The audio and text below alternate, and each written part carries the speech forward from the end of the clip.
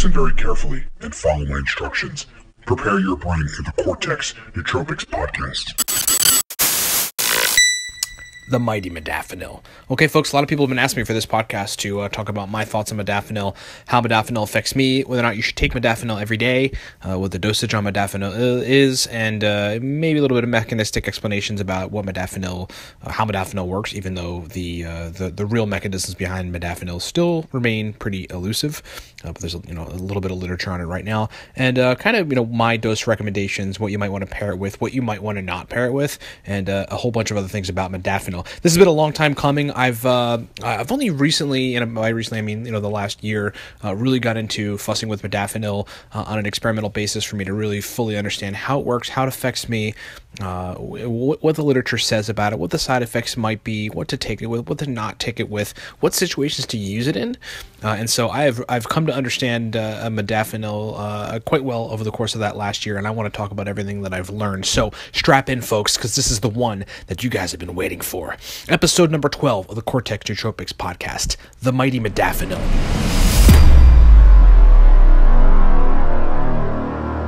I gotta tell you, having been an entrepreneur for 6 years, I will not go through the rest of my life without taking smart drugs. Aniracetam, piracetam, uridine monophosphate, Alcar, CDP choline. You can always have a better brain. The Cortex Nootropics podcast is about to begin.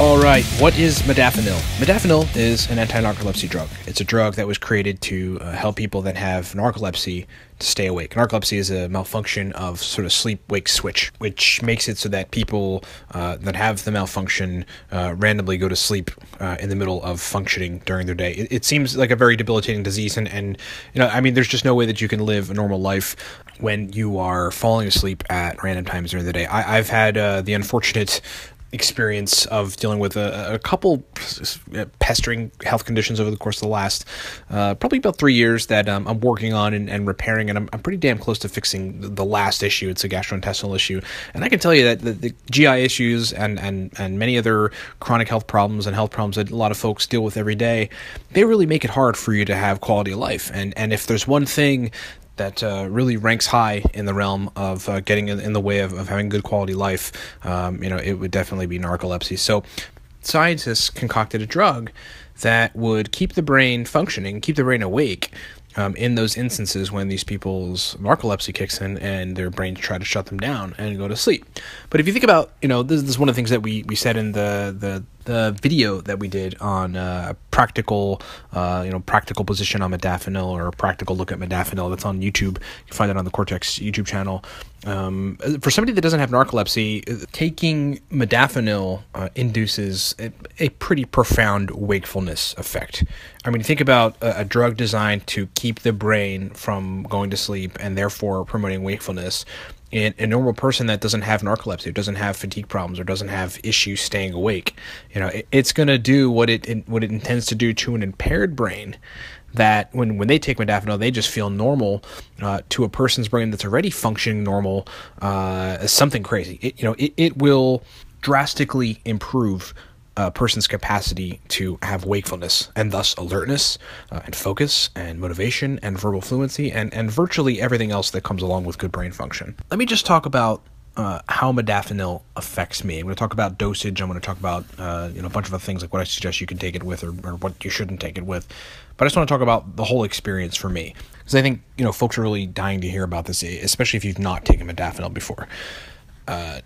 Let me just start with how nootropics typically affect me. I'm super sensitive to nootropics. I have a theory that I've got high levels of acetylcholine, that I've always had high levels of acetylcholine, and that, I tend to be on the low end of the dopamine scale, dopamine and potentially epinephrine and norepinephrine. I benefited quite some time ago for about 6 months taking every day some L-tyrosine, 500 to 1,000 milligrams, until I've repleted levels of dopamine in my estimation, in my kind of assessment of it, and epinephrine and norepinephrine, to the point where I didn't need to take L-tyrosine anymore. And now to this day, I have the type of energy and motivation and alertness and focus that I had been lacking up to that point, that I think taking L-tyrosine every day really helped me to fix. So, I mean, I'm going into this situation taking modafinil, having optimized my brain from taking L-tyrosine years ago for quite some time, almost 7 months, for about 6.5 months. And then the last year and a half taking Cortex virtually every day. Cortex is our commercial stack that we sell in the US and Canada and the UK. It's used by the United States Army personnel. It's used by business people all around the world, people on Wall Street. Really just a stack that's out there killing it. That stack has uridine monophosphate and CDP-choline in it. And uridine monophosphate and CDP-choline profoundly affect the cholinergic system. They increase acetylcholine, they increase dendrite and axon growth between neurons, and they also, particularly together, combine to form phosphatidylcholine. That's like one of the most important ingredients for membrane fluidity, overall brain function, and it's one of the things that Ray Kurzweil, the futurist, said. If there's 3 things that you should be taking, that you should sort of take supplements to help combine to form, to, quote, survive to the singularity, which is where your consciousness gets downloaded into a computer, and therefore your consciousness lives, and you can live forever or do whatever.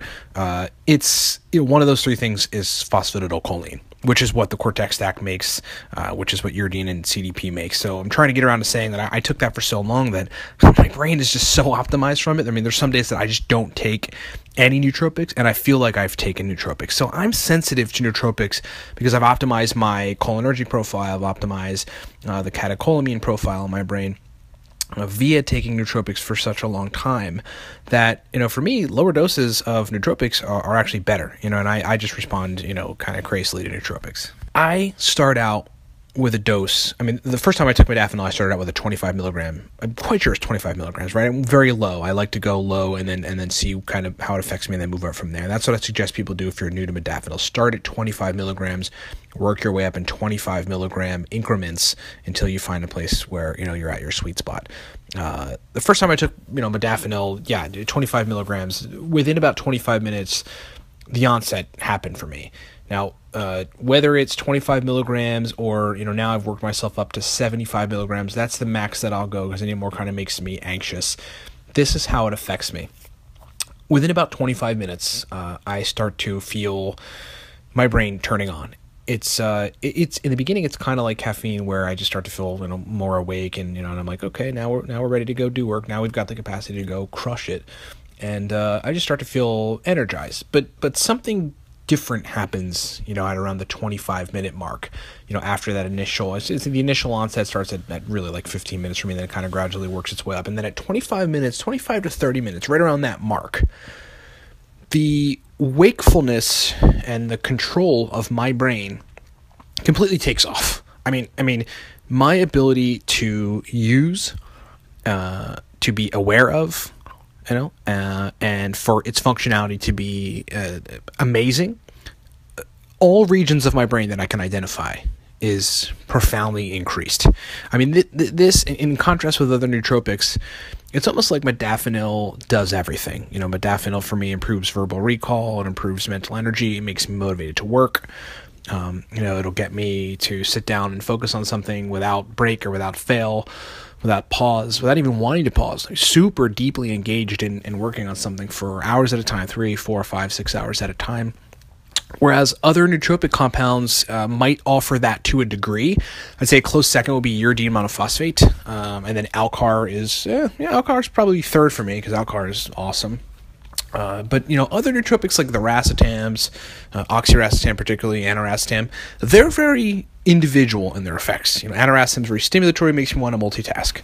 Oxiracetam is stimulatory, but improves my verbal fluency, gets me functioning well from a sleep deficit, and makes me want to focus. Whereas modafinil does everything. It makes my brain want to work better in every area, and it does so in like a profound way. So at 30 minutes after the onset, forget it. now I just want to work. Now it's like, okay, it's easy to create the to-do list. It's easy to think of the things I need to do. I know just what needs to be done. And getting started is not even a task. Not only is it not a task to get started, but once I get started, I don't get sidetracked. I'm not like in 5 different windows. I'm not responding to people's Facebook messages and doing anything. I'm doing one thing at a time. I'm deeply engaged in that thing, and I can do it for as long as I need to do it to get it done. I would say to this day, we did a video about this too on a practical look at modafinil on the Cortex YouTube channel. The best application, actually, you know what? We talked about this in the video called "Which Smart Drugs to Use for Which Applications," which is also on the Cortex YouTube channel, and it's an awesome video.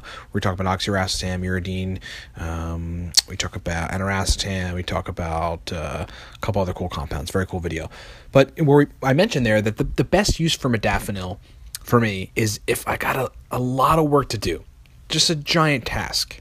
You know, maybe if I'm like, say I was a college student and I had to write a long essay, you know, or say like I'm going to edit a video for, you know, I started a video series called Entrepreneur or Die, where we talk about entrepreneurship, my experience in entrepreneurship, you know, and a bunch of other things. And those are videos that I do that take a long time to edit. So if I got to edit one of those videos, or 2 of them, or 3 of them, or edit a different video, I'm always putting content out. And that's going to take me 6 hours, or 5 hours, or 4 hours.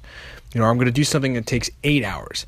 And I haven't started yet, and I've got nothing done. And I'm on a deadline. That is the best application for modafinil for me. You know, I'll take 50 milligrams, 50 to 75 milligrams is my sweet spot, and I'm perfectly okay with taking 50 milligrams and just get to work. You know, I'm zoned in. I am focused, you know, I'm included, you know, I'm not distracted. Everything works perfectly. You know, I'm alert. I know what I want to do. I know how I want to do it, and I get to it. So that's how modafinil affects me. You know, the profound wakefulness and the profound control I have over all faculties of my brain, and the feeling that, that my brain is totally turned on in a way that no other compound can really match. Again, uridine monophosphate with the right compounds, the compounds in the Cortex stack, and even just uridine by itself with some caffeine, you know, that's a close second. But modafinil turns the brain on in a way that really nothing can equally compare to. And it's really, really something else. Okay, now let's talk about what what you should take in relation to modafinil, what you shouldn't take in relation to modafinil. Here's been my experience, and I think this is going to apply to a lot of other people, and it mirrors the anecdotal reports out there on the web. Number one, modafinil, unlike a lot of these other compounds like some of the racetams, you don't really need to take with anything else. And by you don't need to take it by anything else, I actually mean you don't even need to drink coffee when you take modafinil. You know, for most people, and it depends on your tolerance and a bunch of other things, neurotransmitter functionality, a bunch of other stuff. But for me, a quarter of a cup or half a cup or a regular 12-ounce iced coffee is enough. And I don't even have to drink coffee. I just want to drink the coffee so that I don't induce a withdrawal on the adenosine receptors in my brain and go through any type of caffeine withdrawal. So I'll have caffeine on days when I take modafinil, on the days when I've experimented with modafinil, just so I don't run into that problem. But you don't have to. I wouldn't suggest taking any more than 100, 120 milligrams of caffeine or a regular cup of coffee if you're going to take modafinil, because you might run into anxiety. I mean, that's one of the side effects widely reported from taking modafinil, because it could overstimulate you. I mean, that's what it does. So I would say be mindful of your caffeine intake. You know, drink just enough so that you don't think you're going to start running into a caffeine withdrawal eventually throughout the day or later on that day and inducing some sort of headache or something, or fatigue. And if you're worried, I've said this before on other podcasts, if you're worried about that at all, if you're worried about getting anxious from being overstimulated, just drink a few sips of coffee so you can stave off the withdrawal, the caffeine withdrawal, and you can and you won't run into excess stimulatory effects from taking both caffeine and modafinil. Going back to the idea that it's unlike any other nootropic in that you don't need to take it with anything else. You don't need to stack it with a racetam. You don't need to stack it with a coin source. You don't need to stack it with L-tyrosine. You don't need to stack it with anything. It is sufficient in improving brain performance and getting you to double or triple your productive output. The one thing that I would say, though, is that because for some people, and for me included, past 75 milligrams, modafinil causes an anxiety response. It'll do that, and coming a little bit to the mechanisms, at least the ones we know, it prevents the brain from releasing GABA. GABA is an inhibitory neurotransmitter. It actually stops GABA release in certain regions of the brain and increases glutamate in other regions of the brain. So glutamate's very excitatory neurotransmitter responsible for a whole bunch of things. And GABA is an inhibitory transmitter, which sort of suppresses the excitatory nature, the excessive neuronal firing nature of sort of the rest of your brain. So when that happens for some people, especially if they're drinking a lot of coffee, that's why I warn against it. That could trigger a sort of anxiety response in people that are prone to it, and even maybe normal people. So the only thing that I would say to potentially stack modafinil with, if you absolutely need to, and if you run into a place where you're feeling a little edgy, would be theanine, L-theanine. It's an amino acid. It improves the alpha brainwave function, makes you feel a lot more calmer. And it is one of the states that you get into, and this is measured by electrical activity in the brain when you meditate.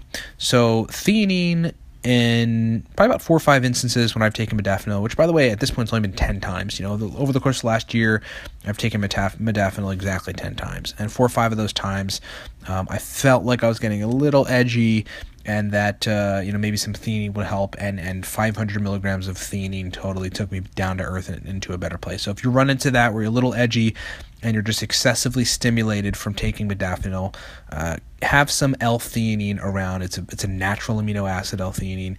It's been very well studied. There are very, very minimally reported side effects, if any. You can find it in green tea, and it's extremely safe to take. So I would consider taking theanine if you run into that situation. Let's talk about usage, sort of frequency of usage of modafinil. There are proponents of modafinil out there that have talked about using it for quite some time. The guy from Bulletproof, the whole line of products that makes performance optimization products ranging from coffee to, I think they used to sell nootropics.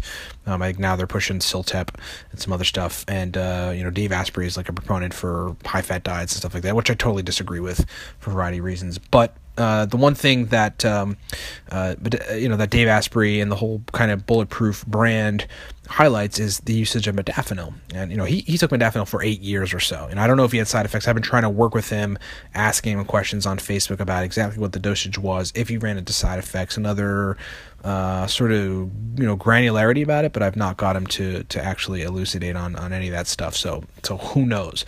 There aren't many other examples, though, of people that have taken modafinil every day. And there is a study both on modafinil and adrafinil. You can find this on adrafinil on the examine.com page around adrafinil.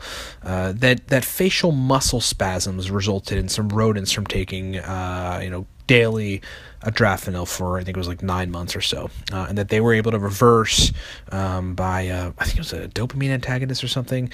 It basically indicated that there was a malfunction in dopamine as a result of taking adrafinil, and I think this is extrapolatable to modafinil. This is from everyday usage, so I definitely don't suggest taking modafinil every day. You want to have an optimized baseline to the point where you don't need nootropics at all. And I mean, depending on where you are in your sort of time experimenting with them. I'm 7 years in, so I need them far less today than I needed them 7 years ago, after I fought in the Iraq War and, had a damaged brain and wasn't functioning well and didn't eat well and all the rest of that stuff. So, I mean, your mileage is certainly going to vary, but taking modafinil every day and having that be like coffee, where it's part of your daily routine, is not something I suggest doing. We don't have any studies on long-term modafinil. We don't know how safe it is. We don't know if it's going to affect you negatively. In fact, we've got, evidence to support the opposite, that you might run into muscle spasms. There's a lot of anecdotal reports out there, people running into neck spasms, back spasms, otherwise muscle spasms, having anxiety attacks, etc. from continued usage of modafinil. Now, there's other people out there that take modafinil continually. Maybe they cycle a little bit, but they take it 1 year, 2 years, 3 years, and report that they're fine. So it's all going to depend on you. But my personal suggestion, 7 years into taking nootropics and a year into fussing with modafinil, is don't take it every day. And don't take it frequently at all. Use it, like I said, in an instance where you've got a lot of work to do, you haven't started yet, you got a deadline, and you got to crank stuff out. Where can you get modafinil? So modafinil is a prescription-only drug. So if you've got narcolepsy, you can get modafinil prescribed to you.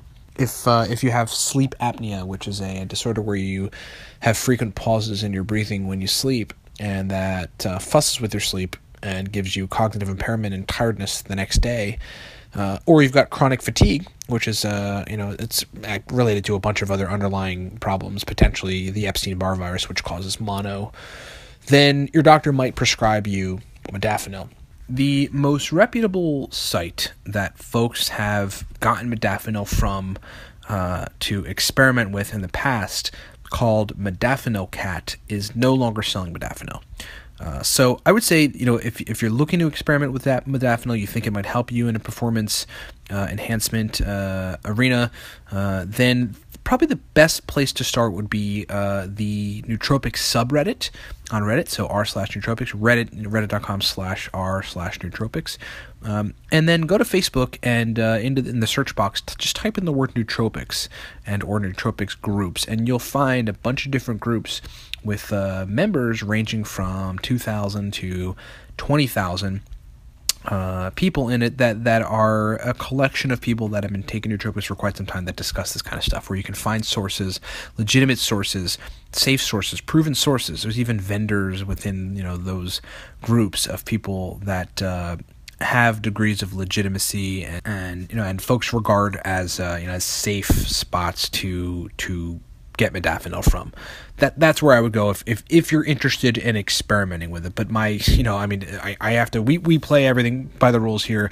Cortex, our stack, is made in a current good manufacturing practices facility in New York, Farmingdale, New York, that operates under all of the sort of mandates and legal criteria handed down by the FDA. And so, we play as by the books as possible. So I want to keep this podcast in line with that. It's not that I don't want to just sort of go out of the rules, because I think a lot of the restrictions on certain compounds are quite ridiculous, but it is what it is right now. And that's essentially all I can say about it. So experiment wisely, get yourself into those forums if you're really curious about getting your hands on modafinil, and then go from there. Overall, my summary on modafinil is that, like I said, it's useful if you've got a whole lot of stuff to do, you haven't started, and you need to get stuff done. And you're on a deadline, and you just are going to sit down for 12 hours or 8 hours or a long time and get that work done, and no other nootropics are cutting it for you. Honestly, I would try to find good nootropic stacks and optimize your baseline and make yourself function well, so that you don't have to take modafinil. Because again, you don't want to take it every day. You don't want to take it a lot. I suggest sort of taking it, you're breaking it out when you need it. Over the course of the last year, me really getting into modafinil and studying it and seeing how it affects me and experimenting, I've taken it a total of 10 times. And that's how I think it should be used. I mean, you could use it a lot more than that. You could use it twice a week, 3 times a week. It's all really going to depend on your brain, but I like to cycle nootropics. Again, these days I need far less nootropics to get a good functioning brain out of myself. So some days I drink, 2-3 iced coffees, and I'm like ready to go. So it's all going to depend on your brain. But I think it is a very, just like everything else, it's a useful compound to have in the arsenal when you need to break it out to get that extra profound wakefulness out of your brain. And if you want to triple and quadruple your productive output, this is probably the most significant thing about modafinil. Then modafinil is going to be probably the best nootropic compound besides uridine monophosphate and CDP-choline as a combo, and some caffeine that you could find. And it's different for different people. Some people take phenylpiracetam and get the same effect. Some people mix Noopept with aniracetam with like your choline source and get the same effect. It's all really going to depend on you. But suffice it to say that modafinil is extremely powerful. You should work your way up from 25 milligram doses and then work yourself up in 25 milligram increments to find your sweet spot. And that it's something that you should keep in the arsenal to use when you need it, but not rely on it whatsoever. If you have not tried the Cortex Nootropic stack, that is our commercial stack that we made combining uridine monophosphate and CDP-choline for a nootropic experience that people are calling the only pre-made stack that works. I tried everything. I've been taking nootropics for a long time, and the stack that most resonated with me or worked well for me was the first iteration of the Alpha Brain stack. This was like 4 years ago. until they changed the formula. They changed the formula, and it's kind of different now. But the first stack was good for me, and I was like, oh, this is really interesting. And that was one of the things that got me into the idea of creating a pre-made stack. But I tried all the rest of the other stacks out there, and some of them were good, some of them really didn't affect me at all. And I know that's different based on different brains. I'm not trying to be negative about anyone's stack out there, because I'm sure they put a lot of work into it, and I'm sure there's science behind it, and I'm sure it works for a lot of people. But I wanted to make a stack. We wanted to make a stack at Surrogate Labs, the company that makes the Cortex product, that most people feel, that people actually notice a subjective benefit from, that lasts a long time and gets people's cognitive functions noticeably better. And that's what we did with creating Cortex. Uridine monophosphate, if you go research it and Google it, and just go see for yourself, what people's experiences are, and then go read about the Mr. Happy stack, which is kind of what Cortex is a variant of, where you combine uridine and a choline source and fish oil and B complex. And it's just one of the most powerful compounds I've ever come across for inducing great brain function, verbal recall, motivation, the capacity and the inclination to sit down and want to do work. I mean, it's like it turns the brain on in every imaginable way. I mean, that's why I always say, that's what I've been saying throughout this podcast, it's a close second to modafinil. So snag a bottle of the Cortex Nootropics stack, our stack that we built, our commercial stack at livecortex.com. I think you're going to love it. Otherwise, guys, subscribe to the YouTube channel if you're watching this on YouTube. Subscribe to this podcast if you're listening to this on iTunes. Thanks so much for your support, everybody. A lot of people have been subscribing to both the podcast and the YouTube channel, and I really appreciate that. I appreciate everybody commenting on all the videos that we put out on YouTube. That's epic, man. I mean, there's nothing more that I could ask for. There's nothing more that I wanted when I decided to start creating content about nootropics than to interact with the nootropics community in a friendly way, to talk about this stuff so we can all continue learning, continue taking all these awesome compounds, and ultimately to help us achieve the thing that I'm taking nootropics for, and I hope a lot of other people are, which is to optimize the brain acutely, to optimize the brain long term, and to stave off neurodegeneration. Thank you so much for coming, everybody, and hey, we'll talk to you next time. Pick up a bottle of the Cortex Nootropic at www.livecortex.com.